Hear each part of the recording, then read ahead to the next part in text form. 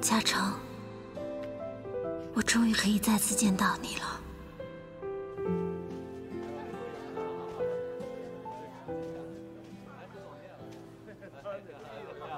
咦，石姐，哇，你今天好美，好仙啊！对啊，一点都不像平时的你。今天来到这里的所有的宾客都是我们长期合作的客户，要好好的招待，千万不要怠慢了。好，如果一会儿看到胡总来了，你们要亲自招待一下。他是我们公司的重要客户，对我们公司帮助很大的。好的，放心吧。去工作吧。好的，辛苦你们了。没事，拜拜。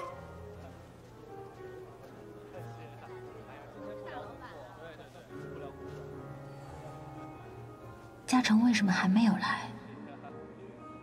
他到底会不会出现？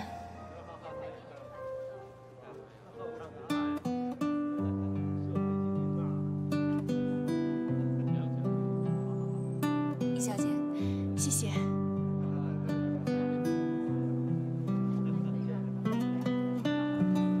嘉诚，你终于出现了，这一天终于被我等来了。只是，在你身边的那个人，不是我。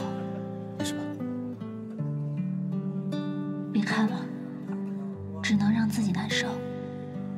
一切都会有转机的。李小姐，你好。相信时间，相信天意。石姐，真的是你啊！我还以为我眼花了呢。你什么时候回来的？我怎么没听佩哥哥说起来啊？我是才回来不久。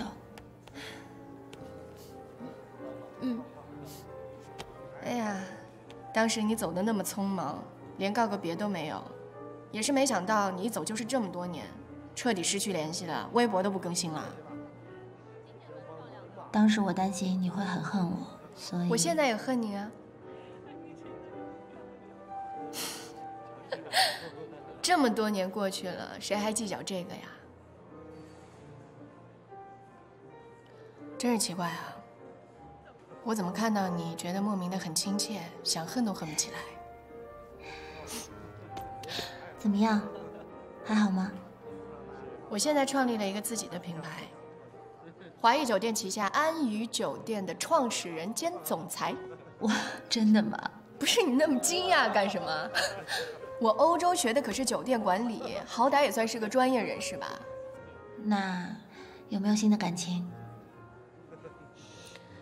哎呀，还是孤家寡人一个呀。谁让我这么优秀，都没人敢追我。你该不会是……你该不会是想要问我是不是还爱着佩哥哥吧？爱。逗你的，这种爱不一样。再说了，我现在没有新的恋情，不代表说我还在等他吧？都经历这么多年过去了，我早就开始新的生活了。我决定认真的去等一个真正值得我爱的人。放心吧，我不会是你们俩的阻碍的。你们俩进展怎么样？我们俩？我可是听说佩哥哥一有空就往伦敦跑啊，伦敦的人民快烦死他了吧？哎，不对呀，你回来你怎么不去艺贸帮佩哥哥？你跑来美达上班，你什么道理啊？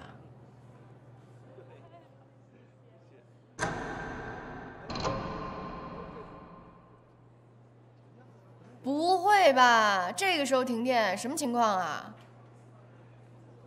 我适配一下。嗯。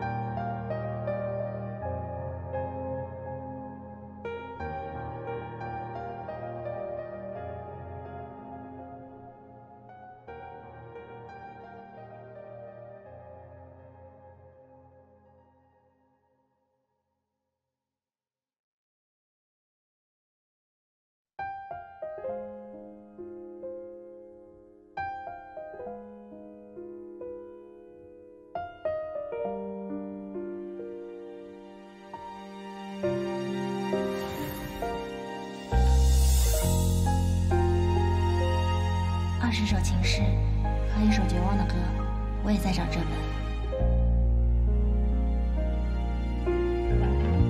我不知是如何爱上你，也不知何时或何地。你给我的记忆，像空气如影随形。当我闭上眼睛，你眺望远处的身影，是穿越悲喜永。好看吗？好看吗？很漂亮。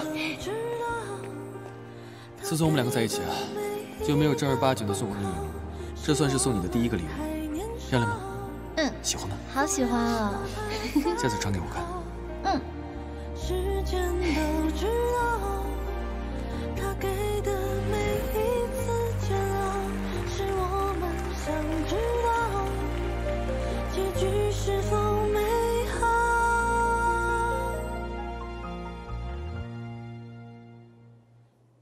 这条裙子果然是挺适合你的。今天刚刚第一次穿，尺寸刚刚好，终于有机会穿上它了。你眼光很准。你喜欢就好。师姐，什么时候回来的？怎么没听小佩提起过？刚回来没多久，一直都没有你的消息。这小佩呀，跟藏了什么宝贝似的，什么都不说，就一个劲儿的往伦敦跑。易总对我和妈妈在英国的帮助，我非常感谢他。阿姨的病情怎么样了？彻底好了吗？她正在英国学英语呢，还交了一个英国男朋友。没想到阿姨去了那边，性格也变开朗了。她可不是以前你认识的那个她了。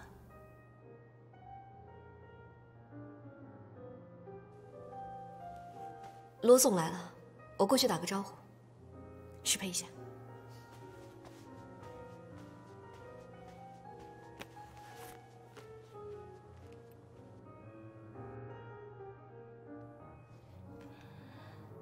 那我先走了。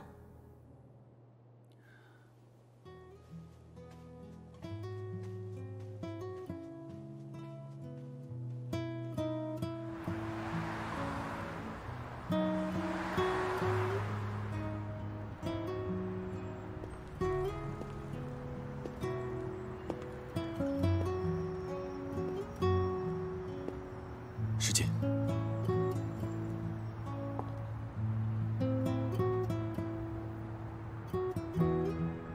你和以前有点不一样了。是吗？毕竟这么长时间了吧。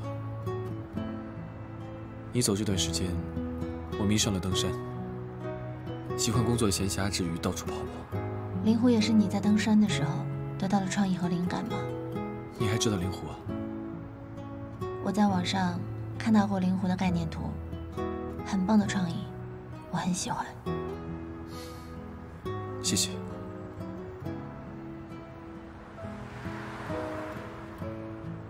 我看新闻了，灵鸟已经开始正式投入使用了。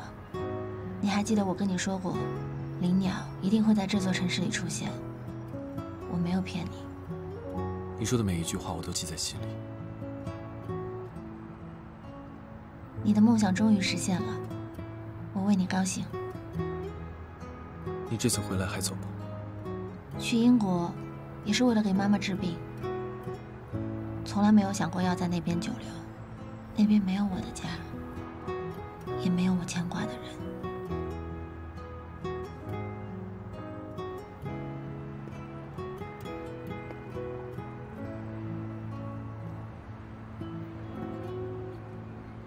他对你好吗？那你呢？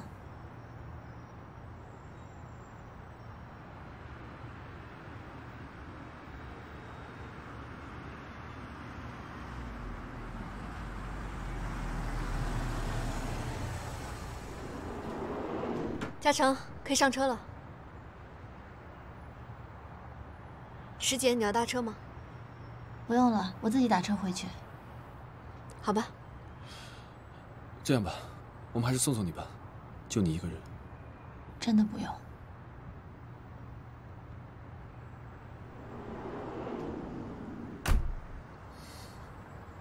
再见。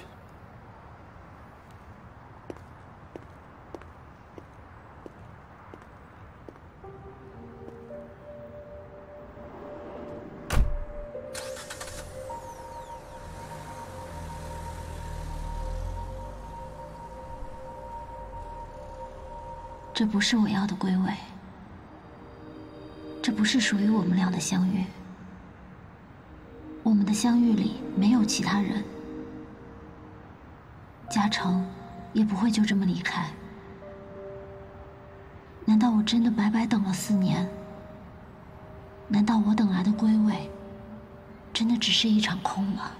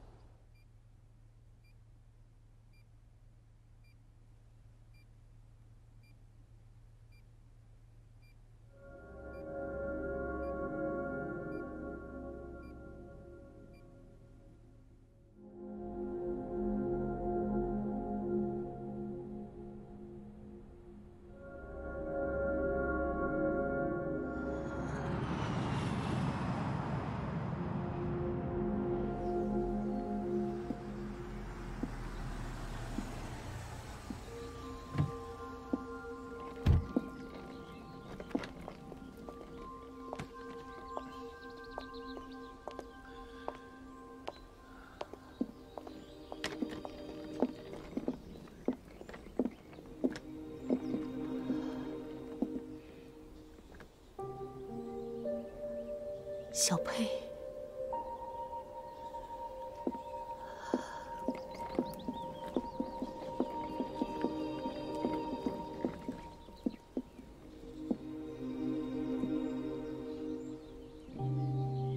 你长这么高了。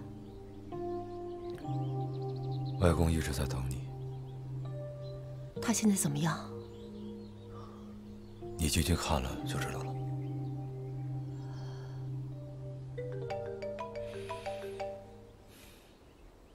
对不起。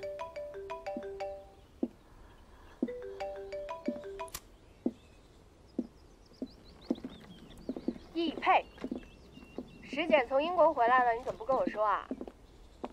哼，要不是昨天我在美达周年庆宴会上看见她，我都不知道她回来了。什么意思啊？你是想要金屋藏娇，不让我们知道吗？她回来了？昨天宴会上不只是我，叶嘉诚还有小姨都在呢。听你这意思，你不会是不知道吧？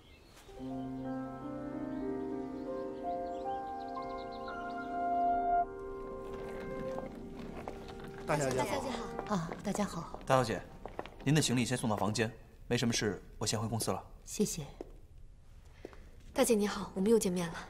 小雅，你好，欢迎回家。大姐，你还记得我吗？我是秦东。估计好多年没见，你应该对我没什么印象了吧？秦东，你好。来，坐。大姐，你先坐一下，我去告诉爸。好。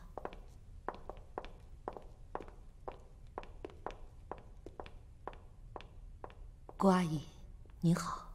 碧君，好久不见，坐吧。谢谢。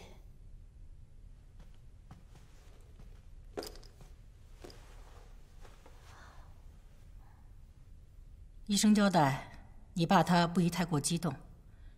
你们30年没见了，为了照顾他的情绪，你最好克制一点。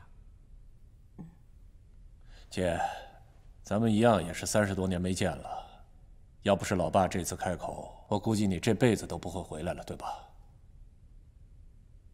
你说现在老爸把小佩养得多好啊，英俊潇洒，而且现在还是易茂地产的总裁。你当初那么想把他送回来，你这个选择真的是太英明了。秦东，你有孩子吧？这话什么意思？怎么刚一回来就问我有没有孩子呢？大姐，好了，可以进去了。我先去看爸爸了。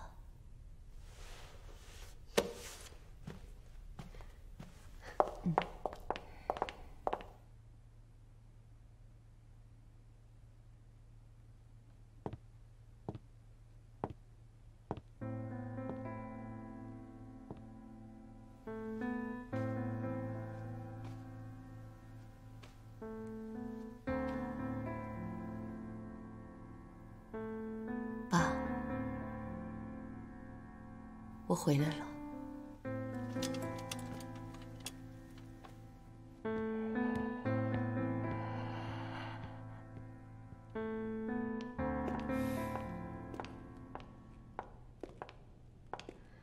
他比你记忆中的样子老了很多吧？那段记忆已经模糊了。这是一个很好的机会，你可别又触碰你之前伤痛的部分，就把那层盔甲又穿起来哦。我已经习惯它不存在了，所以不存在痛不痛。反正人已经回来了，花点时间熟悉一下，比错过机会的好。30年来，每天每时每刻都可能有这个机会，可偏偏是现在，他不是为我回来的，是为了外公。你越那么说，就说明你越在乎。别着急，这需要时间。哦，对了，石简回来你知道吗？文文跟我说了。他回来之前没有告诉过你吗？他没有必要每件事情都向我汇报。你每2、3个月跑一趟伦敦，这4年了，人真的不是你带回来的。不是每2、3个月，是每周。石简回来，你是不是有点紧张？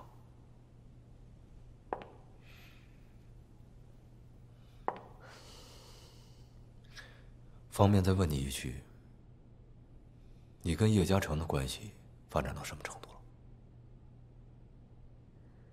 我是希望我们2个之间可以顺其自然的发展，反正我有耐心，而且时间已经过了那么久了，我也看得出来，他已经渐渐忘了之前的事情。他不是一个可以利用现在的感情去替代上一段感情的人。当然，如果我推动一下，或许应该可以，但是这不是我想要的。如果真的是像文文说的那样，这一次石简回来是想重新接近叶嘉诚，那我该说的，我一定会表明。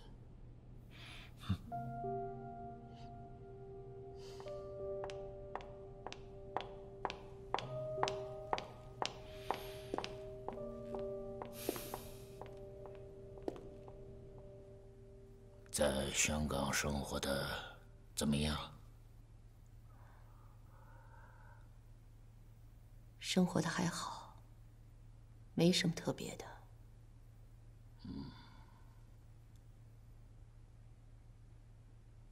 还是一个人吗？是，一个人。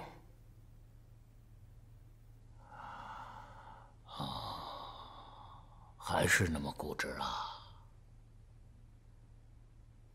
人的性格很难改变，就是到老了，也不一定能改变。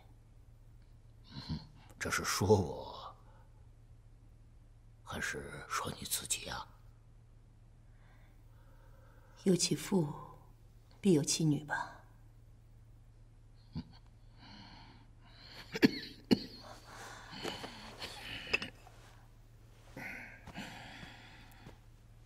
爸，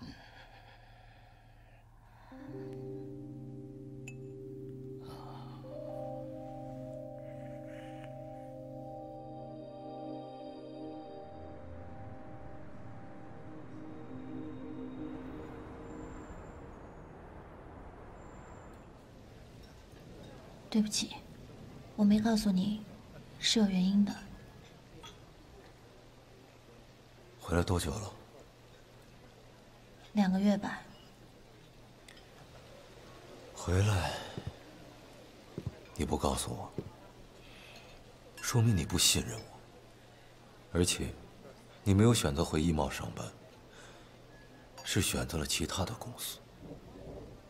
你是在刻意躲我吗？我自己一个人偷偷回来，又去别的广告公司上班。说实话，这件事情是我自己刻意安排的，因为我记得我告诉过你，我只能等待时间归位，所以我又按照原本的轨迹再重新来一遍。起码我希望在我自身问题上，我可以尽可能的去接近未来。现在如你所愿了，你见过叶嘉诚了，然后呢？我并不知道然后，但嘉诚他确实出现在了我们第一次相遇的酒会上面，时间地点都对，而且他没有搬家，他还是住在那个老房里面，手机也已经用回了未来那个手机号码，所以这就意味着未来的日子已经又开始重复发生。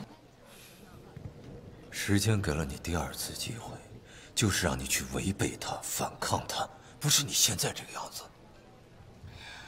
可是，在4年前，我已经做了太多的反抗和违背，而我现在只是想要还原我原本应该有的幸福美好的生活。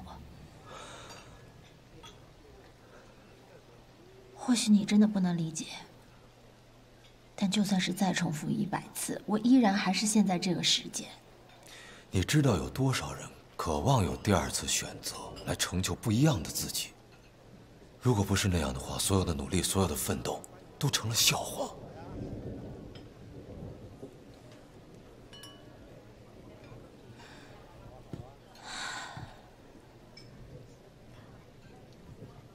易董事长，身体怎么样？还好吗？那，你妈妈回来了吗？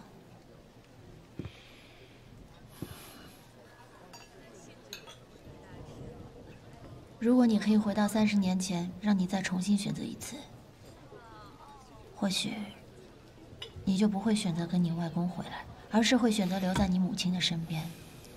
但这就不会是现在的易培了。我不需要这种假设，因为你不知道，如果你这么选择，你现在会是谁。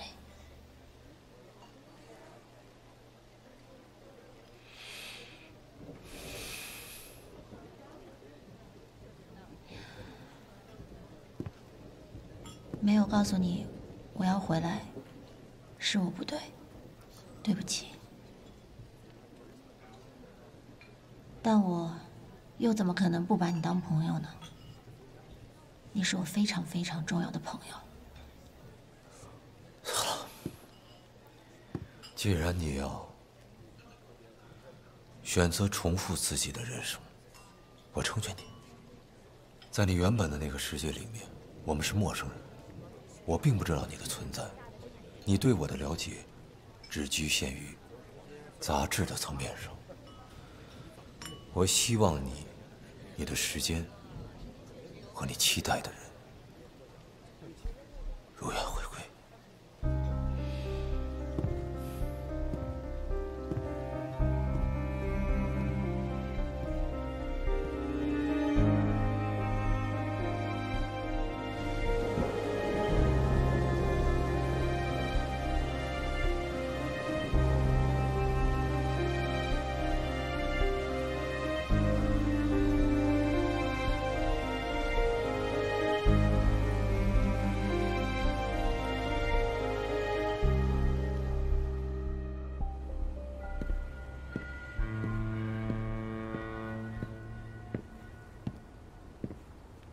叶嘉诚是吧？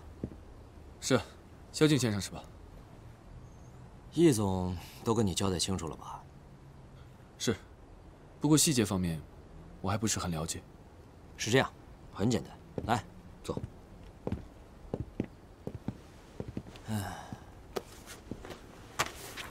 我这边需要搞定的关系呢，都已经码好了，你只要看一下上面的具体数字，然后签个字就可以了，其他的不需要你再做什么。能不能麻烦您跟我讲述一下这个补充协议的具体项目内容？你想录音是吧？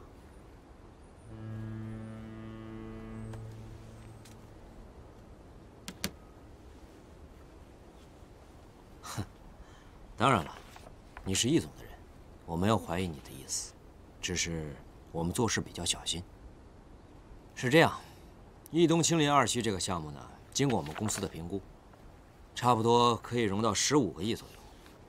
融资成本我已经和易总协商好了，之后呢，我们可以转2个点出来，这就是一个私下的补充协议。总共3000万。对，我拿其中的20%，其他的80%是你和易总的。没什么问题的话，你签个字就可以了。肖经理，我想请问您看过青林2期项目的设计吗？看过，不过好像没什么印象。怎么，你们想给我留套房子？我们是在第1期的基础之上完善商业以及住宅需求。哼，这个我知道。不过你跟我说这个干嘛呀？您对这个不感兴趣吗？我感不感兴趣不重要，投资的人愿意给钱就行了。有了钱，你们的楼就建起来了，楼建好了，房子才能卖出去回钱。反正这就是易总的一个赌资，我们在大局上分2个筹码玩一玩，也无伤大雅的。如果我不签这个协议呢？不签？为什么？我哪儿写的不清楚啊？还是易总自己改主意了？并不是，我是想说，如果这个东西我不想签的话，第2期项目的建造会影响吗？肯定有影响啊！如果你不签的话，整个融资金额以及利率的成本我都要重新核算，然后再和易总重新谈，这个要多长时间，就说不好了。而且资金不到位的话，这肯定是不可能动工的，除非易总找其他的信托公司。哎呀，叶嘉诚，易总他有什么疑问，有什么想法，可以直接找我来谈。你确定你明白易总让你来找我的目的吗？当然。啊，那我看是易总不明白你的意思吧？你们2个人之间是不是没有谈好分成比例啊？我劝你一句，叶嘉诚啊，易总给你多少，你就乖乖的拿多少，别给我们大家找麻烦。的确应该回去再跟他谈谈了，不过不是谈该怎么分账。石静。哎，哈，什么东西？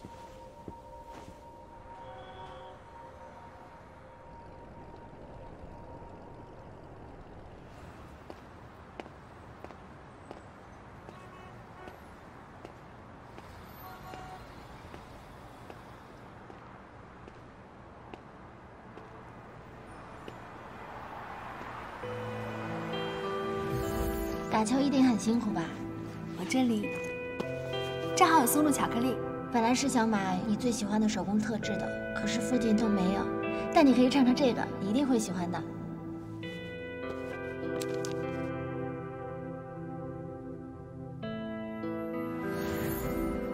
6年前的事情，我竟然还记得。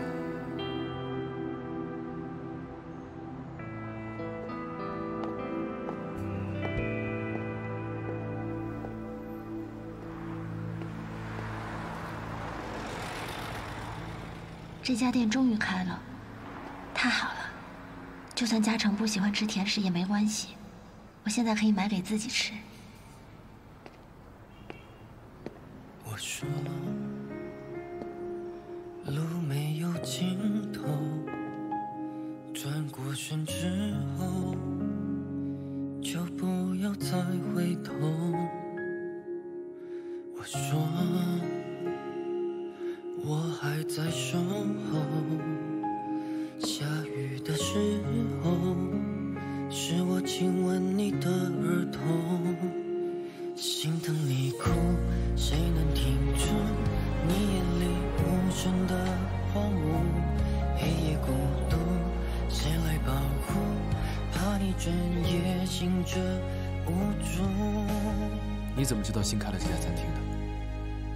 我们第一次约会，你挑的地方呀？我是听朋友介绍的。我在杂志上看到过，一直很想来，没有机会。对了，我记得你之前说这个很好吃，对吗？我记得你不爱吃甜食。我还是不太喜欢。这是给你的。这个真的不太甜，要不要尝一个？好啊。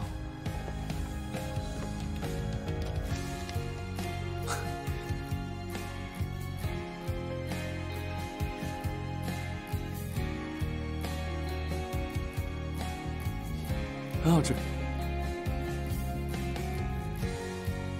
好。好吃吗？嗯，好好吃啊！在哪里买的？不告诉你。该不会是你自己做的吧？我哪有那本事？那要是吃完了怎么办？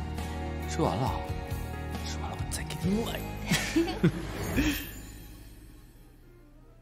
对了，你还没有告诉我这个电话号码的秘密呢。其实我早就告诉过你啊，因为我说过我是洞悉未来的。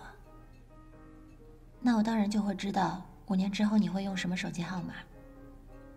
不过你就当我是开玩笑的好了。其实我当时硬要你来相信我说的这些无稽之谈，也真的挺好笑的。你知道吗？灵鸟真的在你当年给我指的那个位置建起来了。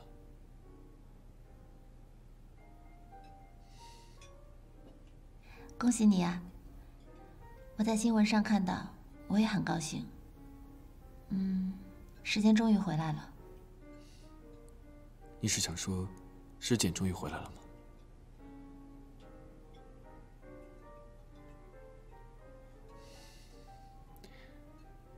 你走了4年，今天能再见到你，我很开心。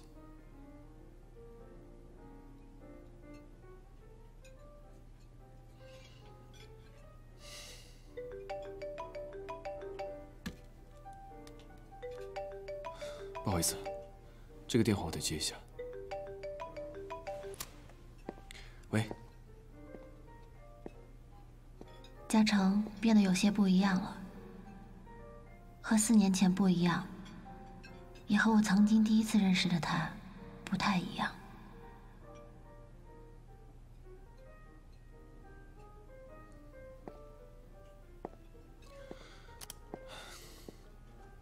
不好意思，久等了。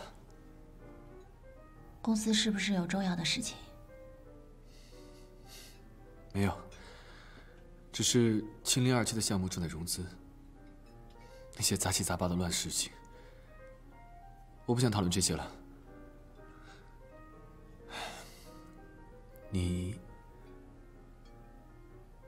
我听说易总经常飞伦敦，你跟他还好吧？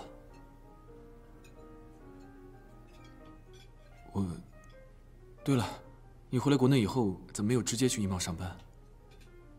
你一下子问了2个问题。我怕第一个问题会让我失望。我和易总就是朋友，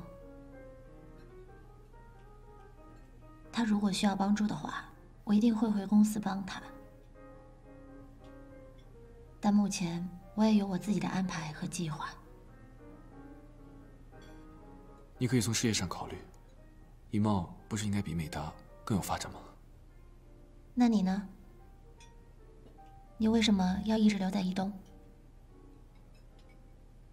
你没有想过自己要出来开事务所吗？好了，我们不说这些了，不聊工作的事情。那要不要点一点吃的？我现在突然没胃口了。我们去嘉兴吧。你多久没去嘉兴了？自你走后。不知道为什么，你坐在我面前，我感觉嘉兴的味道就在我嘴边。走吧。可是嘉兴已经关门了。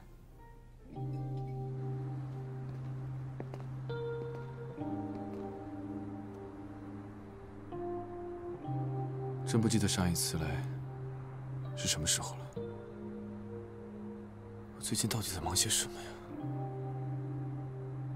我们第一次约会，从餐厅出来后，一直散步聊天，走了很远很远的路，走到2个人又饿了，嘉诚就带我来嘉兴吃夜宵。嘉兴生意很好，半夜也有很多客人。可是现在，虽然我们还是来了，却是大门紧锁。我知道，想要真正的再重复一次是不可能的。我不是当初的我了，嘉诚也不是我第一次遇见的叶嘉诚了。那个自信、明朗的100块先生，难道已经被改变了吗？你有没有喜欢上别人？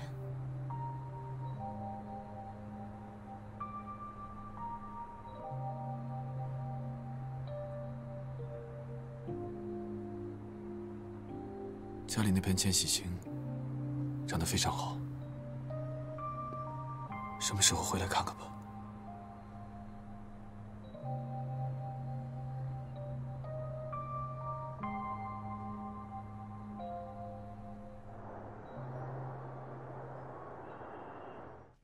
叶嘉诚，你到底是怎么办事的？肖总告诉我说你到现在还是拒绝见面是吧？清零27的资金，你到底要拖到什么时候？叶总，我负责的是公司项目设计上的把关，融资的事情我真的不想介入。你真的是想做一辈子建筑师吗？这话我跟你说过多少遍了？你现在不是建筑师，不是公司的普通职员，你现在是公司的副总。你站在什么高度，你就得干什么样的事情。你的个人利益和公司的利益是捆绑在一块儿的，你不干也得干。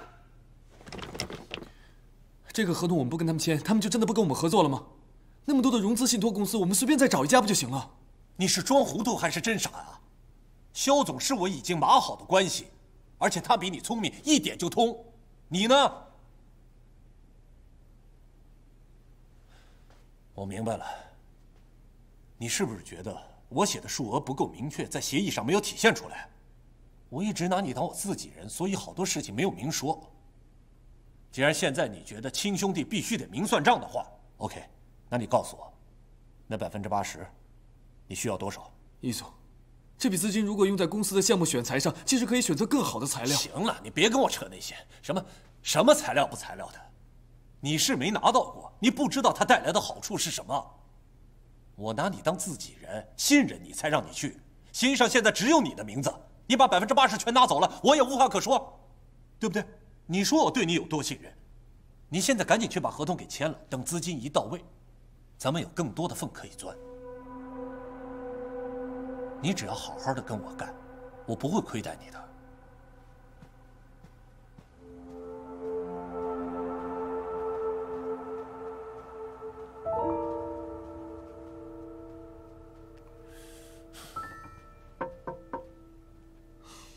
有什么事明天再说吧。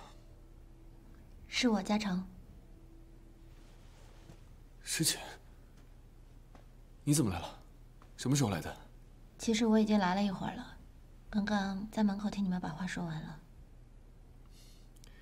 刚才的对话你都听到了。所以，现在投资的事情你也会管吗？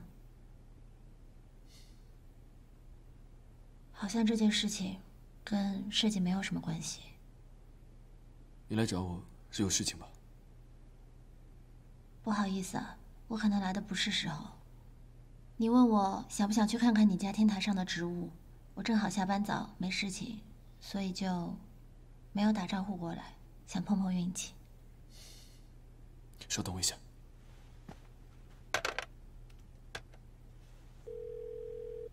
喂，艾米，你帮我看一下晚上的工作安排。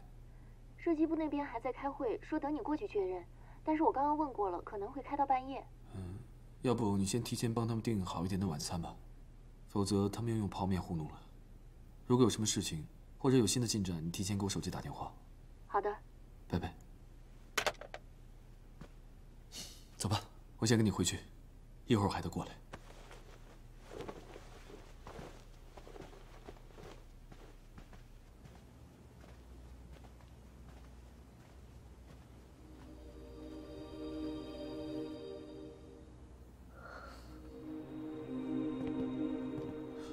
对了，家里连个喝的都没有，我先出去买点，你先进去吧。马上回来。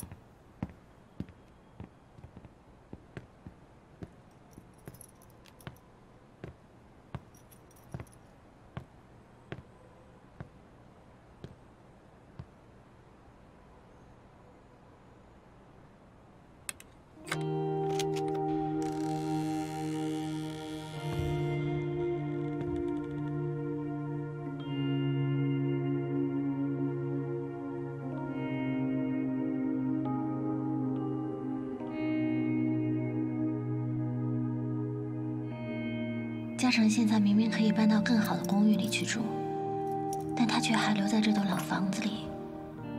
刚刚他和易清东的谈话让我很不安。难道嘉诚真的要参与到他们刚刚提到的交易里吗？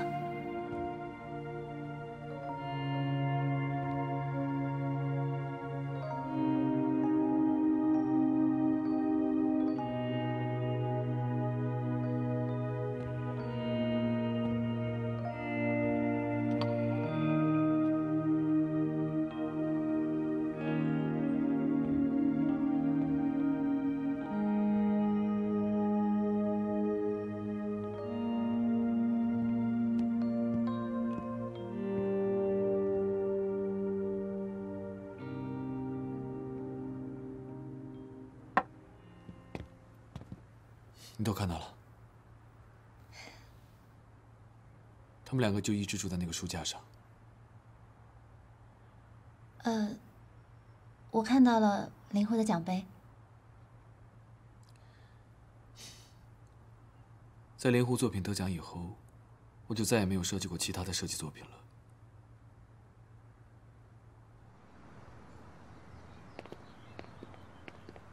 他们长得真好啊！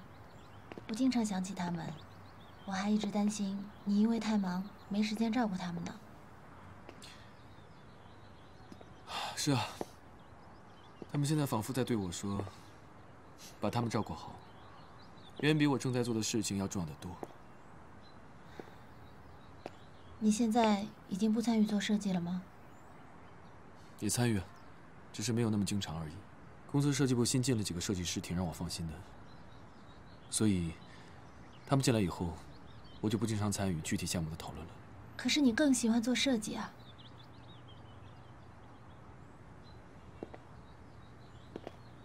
我太了解你了，只有设计出好的作品，你才会有自信心，你才会更有成就感。如果这是4年前，我应该会说出和你一样的话。可是我已经不是当年成建院刚刚毕业的那个新晋设计师了，我现在背上背负着很多其他的责任还有义务。那你的初心呢？你忘了你当初是为什么要选择做建筑师吗？可不可以不要成为易清东那样的人？我不希望看到你变成他那样。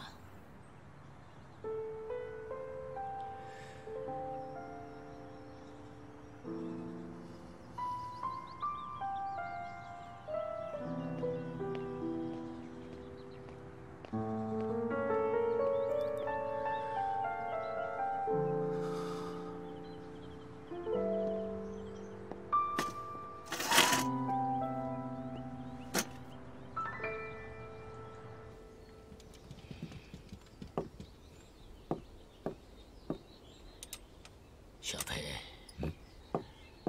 你妈妈回来了，我就没什么遗憾了。我现在唯一担心的是疫苗的产业。外公，这个时候您不应该多想，把身体调养好。今天下午，我确定了一个消息。是你舅舅的，我对他是彻底失望了。衣帽绝对不能交给他。您别担心，有我在，肯定不会出事的。我自己的身体我最清楚。现在我要亲自把衣帽交给你，你要接着把它做好。外公，衣帽是您白手起家打拼下来的，我只会做得更好。我相信你，小裴，你妈妈。爸，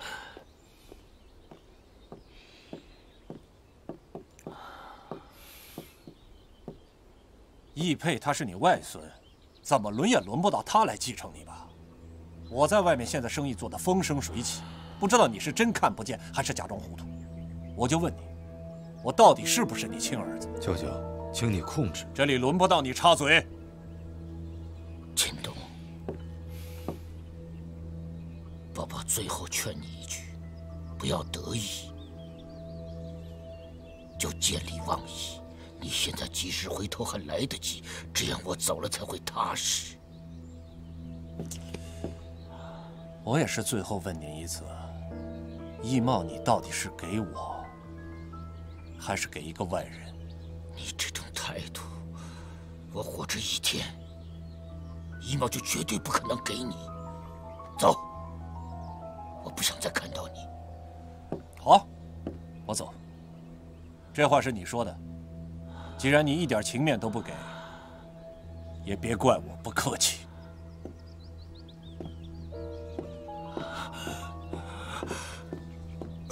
外公，外公，你舅舅利益熏心，被人利用，你当心他。来人！来人！把车开过来！医生，手术虽然成功了，但是老爷子一直处于昏迷的状态，能不能醒过来呢？还无法确定。我们会24小时进行观察，也请你们家属做好心理准备吧。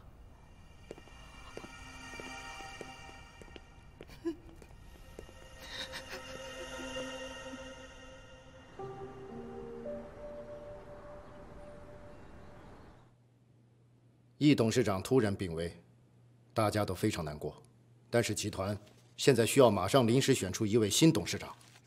第一，为集团做决定；第二，安稳人心。现在除了易清东易总没有到达现场之外，今天一共有10位董事在场，可以开始投票了。我认为，等人到齐了再投票也不迟啊。会议议程已经通知了所有董事，时间差不多了，开始吧。易满山易董事长希望能够由易佩出任新的董事长的位置。在座的各位可以举手表决了。同意的请举手。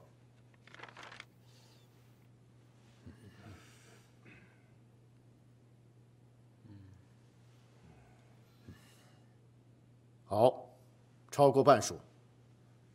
在座的各位如果没有异议的话，就由易佩出任新任董事长的位置。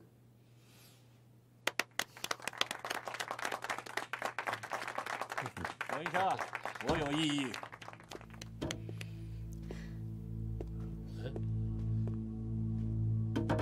我这个董事还没到呢，你们就那么着急任命？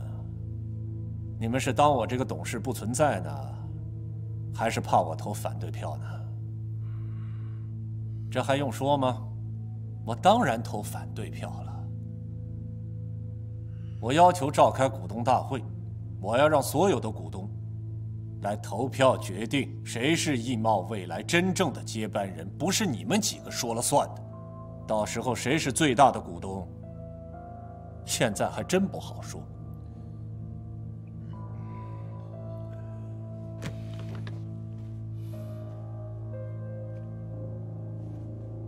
你什么意思？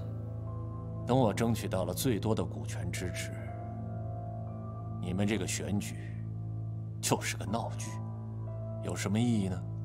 现在召开的是易茂的股东大会，无关人员，请你离开。哥，你这是干什么呀？让小佩当董事长是爸的决定。你到底跟谁站在一边啊？谁真正跟你有血缘关系？你想清楚以后再说。爸支持谁，我就支持谁。谁输谁赢现在还没有定论，咱们就等股东大会见分晓吧。即使今天你们推举了易佩当这个董事长，到了股东大会，我一样可以罢免他。我今天来，就是要给你们传达一个明确的信息。我易清东才是易茂未来真正的接班人。你们继续。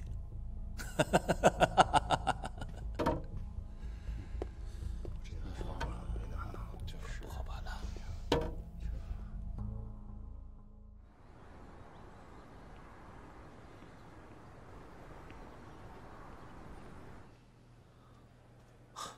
易总。这就是我目前掌握的所有资料，包括之前调查的。易总，你推测的一点都没错。表面上易钦东背后是陆婉彤，但其实背后另有其人。万泽集团吧？没错。万泽集团一直对易茂虎视眈眈，他们只是玩了一个小计，用利益挖了一个大坑，明眼人都看得见。可惜啊，易钦东这个傻子还真往里跳，到最后，他只能成为一个傀儡而已。那如果易钦东真的掌握易茂以后，他一定会被人踢出局的。显而易见，他身上的把柄太多，多到他自己都数不过来。可是他傻吗？这么明显的事情他看不清楚啊？他只能看到眼前，看不到远方。那如果易钦东真掌握易茂的话，万泽会吞掉易茂吧？对，这就是他们的目的。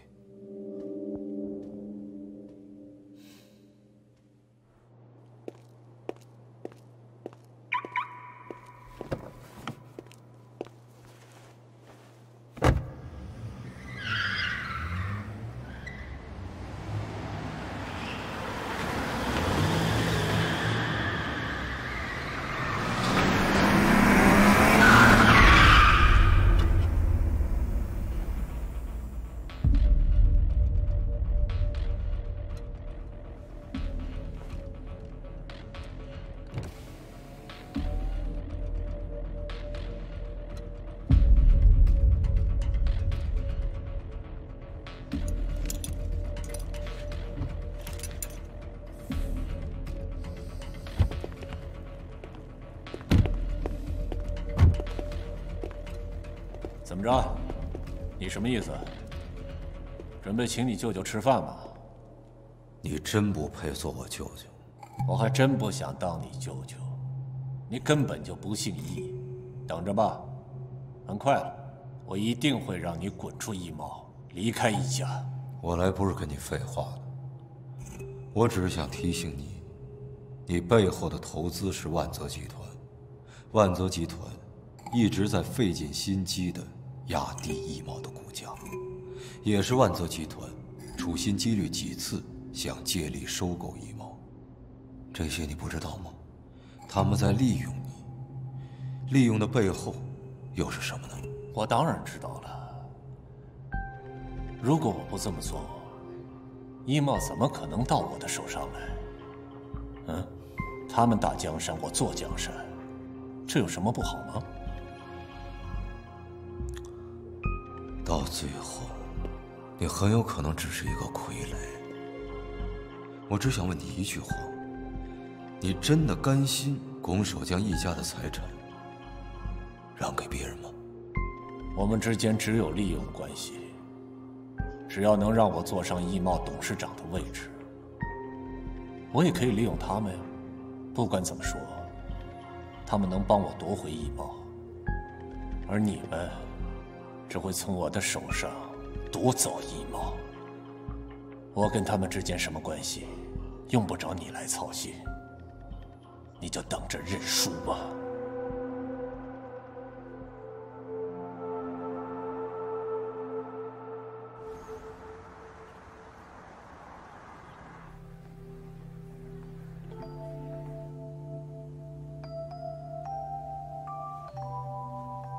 难道你不想做建筑师了吗？我太了解你了，你只有设计出好的作品，你才会有自信和成就感。你忘了你当初是为什么要选择做建筑师了吗？可不可以不要成为易京东那样的人？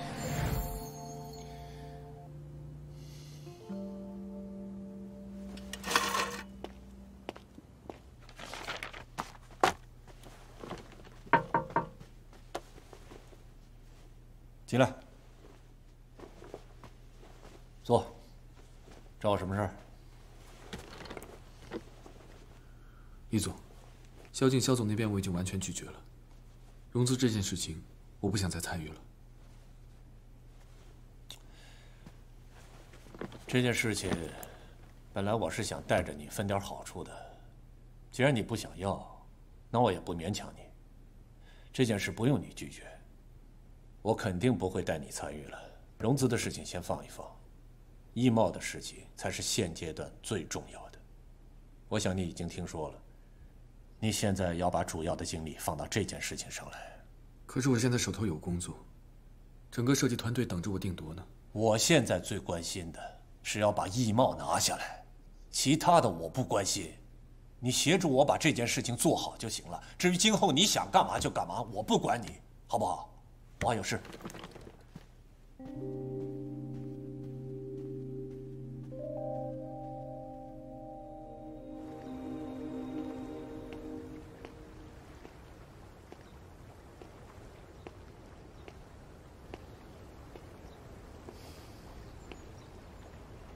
谢谢。这是我今天喝的第3杯了，还是感觉累。没想到易贸发生这么多事情。我最近公司医院两边跑，幸好你来了，我才出来透口气。趁机好好休息休息吧。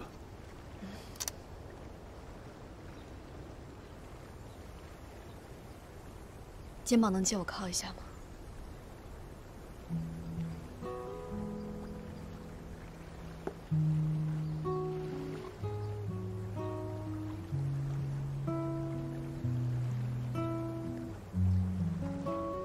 我一直都想跟你好好聊聊，但是因为家里的事情，没有时间。可是现在要是不说，我怕晚了。你应该明白我是怎么对你的，我从来都没有逼过你。可是石简现在回来了，我坦白的告诉你，我心里压力特别大。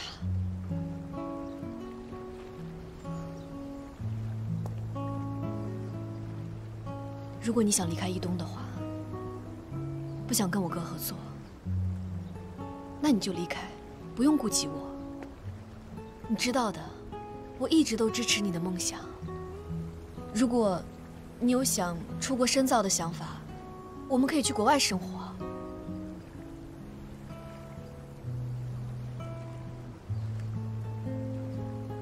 我想你已经明白了我对你的想法。我现在真的没有时间，长篇大论的一一告诉你我对你所有的情感。但是我知道，你应该明白。我不需要你现在给我答案，但是我希望你能认真的考虑一下我的邀请。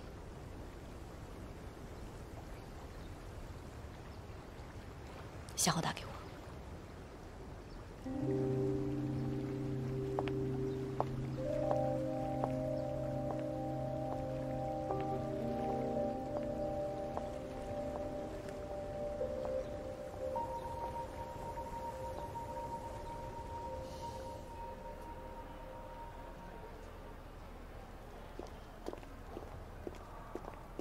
按照现在统计的数据，支持我们的股权占多少？董事长那边10%，两位易总加起来8%，加上一些股东、高管、投资人、投资机构，差不多23%吧。对了，易总您母亲那边还有2%的股权，是当年董事长留给他的。如果咱们可以争取过来的话，那就是25%。那易清东那边呢？据我了解的情况，差不多15%吧。差距不是很大，没有绝对胜出的把握。况且，这只是推算，中间是有误差的。万泽集团早有布局了，我这个傻哥哥真是为了自己被别人利用还不知道。我们先不说这些，目前除了争取更多的股东来支持我们，还要尽可能多的去购买股票，绝对不能让万泽掌握了控制权。把所有能支持我们的股东的名单列出来，我们要一个一个去谈。好的，我知道了。股东大会最后定的是哪一天？下个月28号。还好，我们还有1个多月的时间，希望还能来得及。易钦东那边肯定在做着和我们同样的工作，现在要比的就是谁的手快。小裴，咱们易贸除了内忧还有外患呢。你是说外资银行？保证金能不能够补足，直接关系到我们的话语权。保证金你不用担心，我来想办法。大家一起努力嘛。反正不管怎么样，无论是万泽还是境外资金，咱们易贸绝对不能落入别人的手中。我先走了。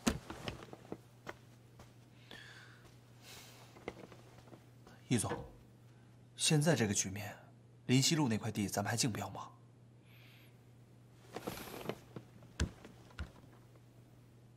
那块地先放一放，以大局为重。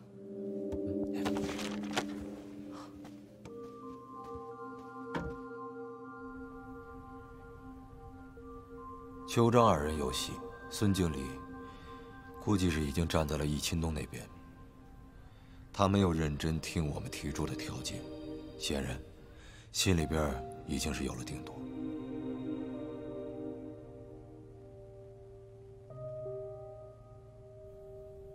董事长是我的大恩人，当初要不是他看好我、支持我，现在的我也不是这个局面，我的公司也做不了这么大。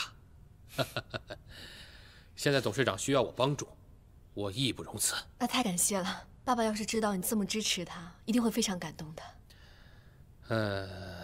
不过呢，现在市场的情况，你们都知道，我的公司也遇到了不少的困难。有什么条件您尽管提，我们一定满足。不愧是董事长的指定人选呀。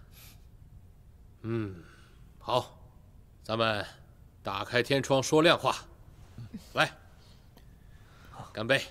谢谢。干！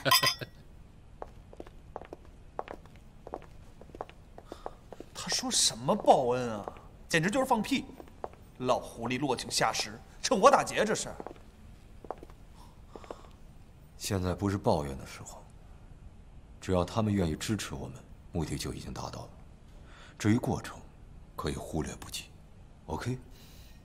要不要问问华谊那边？你要是开口的话，文文一定会答应的。行了，我明白了，那我再想想办法。我去医院了啊。那个，帮我照看着外公，我一有时间马上过去。安心做你的事吧，放心，他没事的。下1个月在哪里？啊，汇文大厦。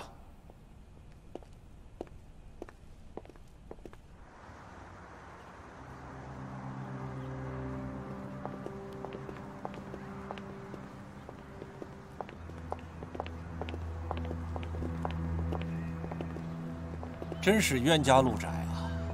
不好意思，又让我们抢先了一步。我想你们还是没必要上去了吧？上去也是白跑一趟，何必呢？现在下结论有点早吧？我不是想帮你们省点力气吗？听说林西路那块地，你们易贸地产已经退出竞标了。易总当年的霸气都去哪儿了？怎么能那么轻易放弃呢？依我说，从最开始啊，你们就不该参与竞标。你们参与进来玩到最后，也是给我们易东陪跑啊！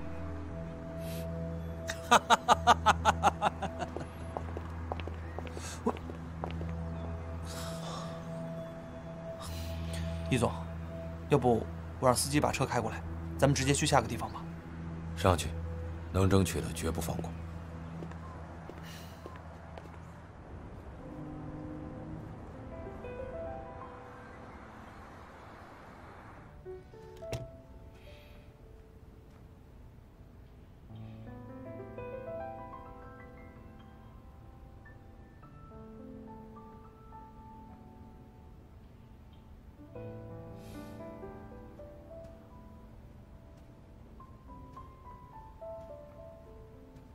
你怎么来了？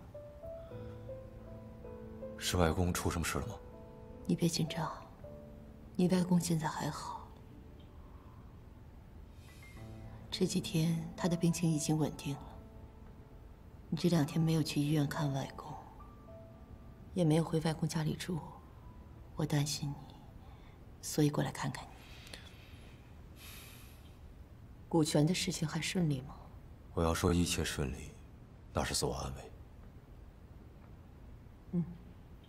易茂集团是你外公辛辛苦苦打拼下来的江山，现在集团处在危机的时候，只能靠你替你外公守住这江山了。他曾经最希望帮他守住江山的是你。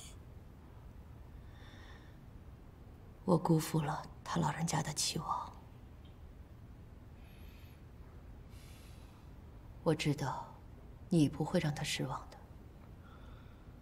不管结果如何，我尽量坚守住过程。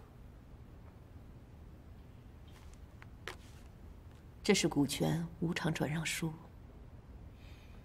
让受人的名字写的是你。我现在唯一能为你和你外公做的，也就是这件事了。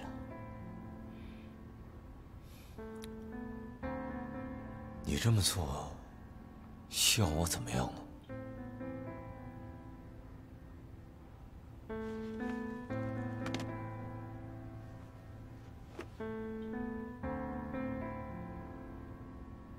？30年来，我在你的人生中是缺席的。我是未遂不合格的母亲，无论我做任何事情都无法弥补，这一点我很清楚。我这么做，不是求得你的原谅，我也不期望你能原谅我什么，因为这些都是我应该做的而已。啊，你还记得你小的时候在香港的街边特别喜欢吃的鱼丸吗？我试着给你做了一些。我知道你不喜欢吃香菜，所以我就没有放。希望它能让你想起你小时候的味道。忙归忙，注意身体。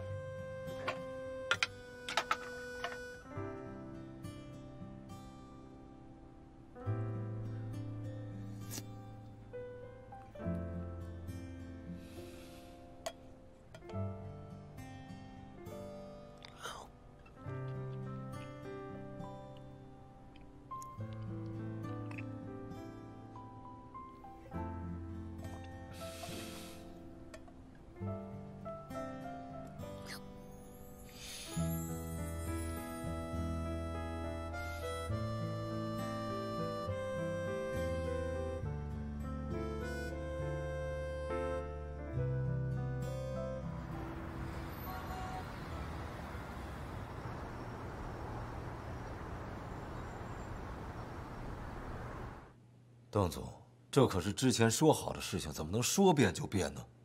您告诉我，到底出了什么问题，我来解决。喂，怎么了，易总？邓总变卦了吧？他的股份对我们来说很重要。再想别的办法吧。苍蝇不叮无缝的蛋。这个易新东还能有什么办法？肯定是下三滥。不说这个了。目前我们的差距有多少？之前是5%，现在就不清楚了。把资料收好了，我们车上看。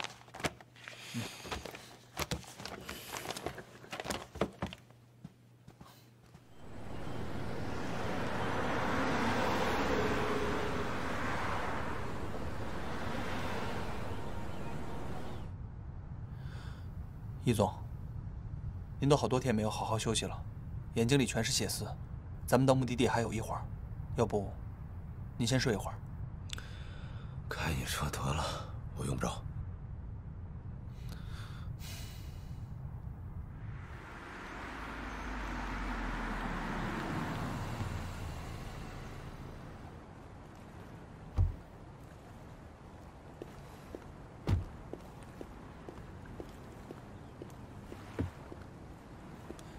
易总，怎么开到这里来了？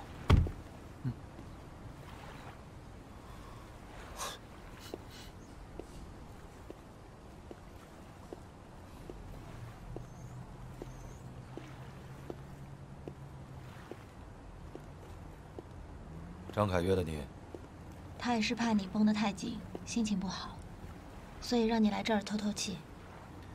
最近可能是对他太过纵容，他以为把你约过来，我心情就能好了吗？我知道你还在生我的气，就算你把我当成陌生人，我也没有办法不把你当朋友。董事长情况稳定了没有？暂时度过了危险期，不过还没有完全醒过来。那股东大会的事情进行的还顺利吗？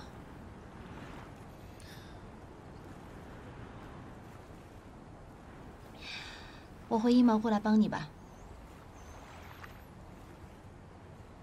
现在正是一毛和你最需要人的时候，虽然我也不一定能帮上什么大忙，但起码我可以是你值得信任的人。不需要。这种时候，可不可以收起你那一点点傲娇呢？作为狮子座的属性，可不可以不要都用到我身上？如果你是为了帮我，那就更没有必要了。如你所说，你帮不上什么大忙，反而会添乱。你现在说什么，我都不会和你较真儿。况且，之前一直都是你在帮我忙，现在是时候该我来回报你了。我巴不得你欠我一辈子呢，还不上，我就永远是你的债主。一毛现在大局未定，前途未卜，我怎么可能在这个时候把你拖下水呢？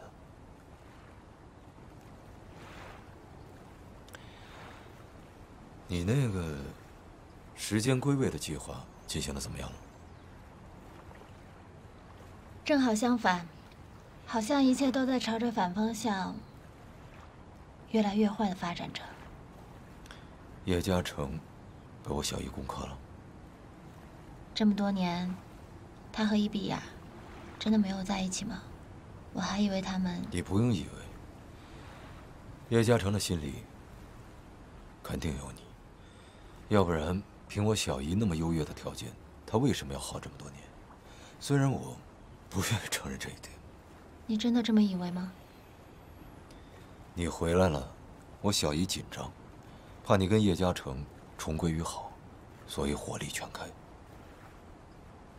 我并不知道他和伊比亚有没有真的在一起，而且这个跟他是没有关系的。那问题在哪儿呢？我以为，只要让时间和未来的记忆归位，一切就可以变回原来的样子。我希望跟我在一起的，是未来那个可以坚持自己的梦想，为了自己的理想而不断去打拼的嘉诚。可现在这个好像不是，像是完全变了一个人一样。那我问你，你爱的是你记忆当中那个叶嘉诚，还是现在这个叶嘉诚？我的爱直接，没有复杂，也并不骄傲。我爱你，因为我不知道，除此之外，还有什么其他选择。如果我都不是我了，你跟我在一起还有什么意义啊？可是你迟早都会成功的，这些我都是见证过的，你信我好不好？你不要跟我说那些所谓的未来，我受够了。如果不是因为你的出现，这一切甚至不可能会发生。如果我没有离开城监院，如果你没有喜欢上我，说不定我们两个还在自己不同的人生轨迹上。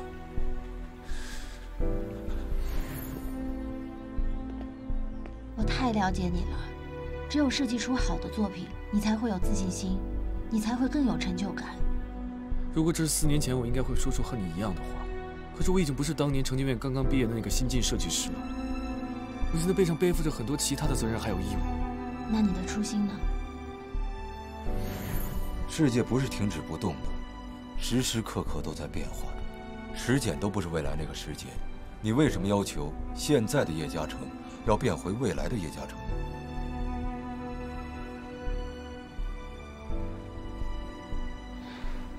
确实是，连我都已经不是原本的我了，嘉诚又怎么会是原本的嘉诚呢？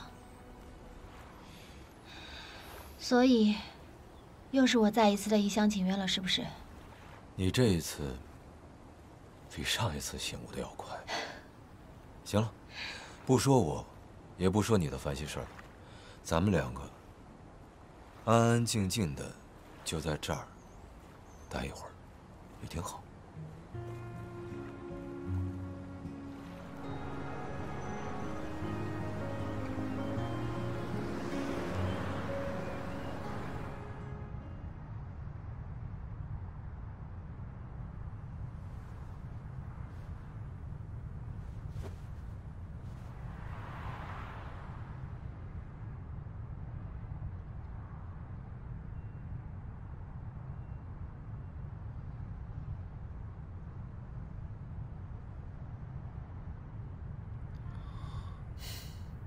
他终于睡着了，多亏了你。易总已经很多天没有好好休息了，我也不敢多说什么，说多了他就发脾气。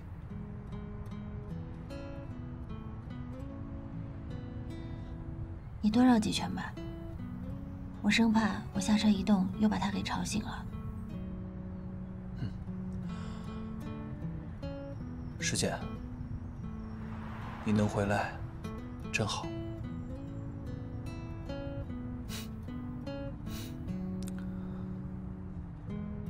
我的确回来了，可我期待的那个世界，什么时候才能归位？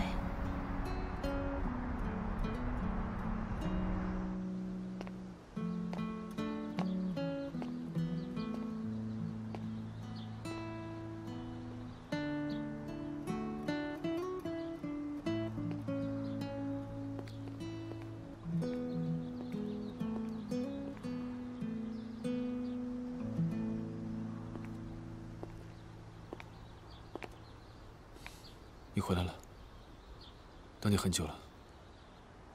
怎么不打电话给我呀？我想亲眼见到你。你那天说的话一直在我耳边回响。那天是我太冲动了，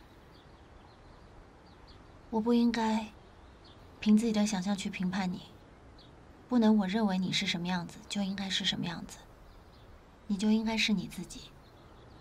其实你说的那些话，我也一直在考虑。我只是没有正面去面对。我就知道，你不会没有感觉的。可我不是为了那笔回扣在纠结。我知道。小姐，你要知道，近5年的努力，我走到今天不容易，我不想这么轻易的放弃。我好不容易拾起的自信和骄傲，感觉我现在只要一松手，一切都回到了原点。我不想失去这种成功的感觉。如果这是唯一通向成功的道路，那这样的成功，不要也罢。总不能为了成功而放弃自己最基本的底线吧？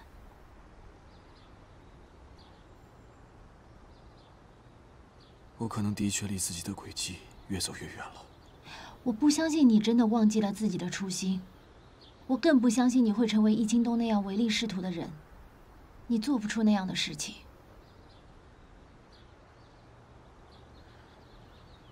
谢谢，谢谢你这么诚心的支持我，相信我。你要知道，在这个世界上没有完美的人，也没有人是不犯错的，但问题就在于知错能改。到底是果断放弃，还是固执下去？这不就是人生给我们每一个人的考题吗？答应我，不要为了那些所谓的成功，就放弃了自己最宝贵的东西，好不好？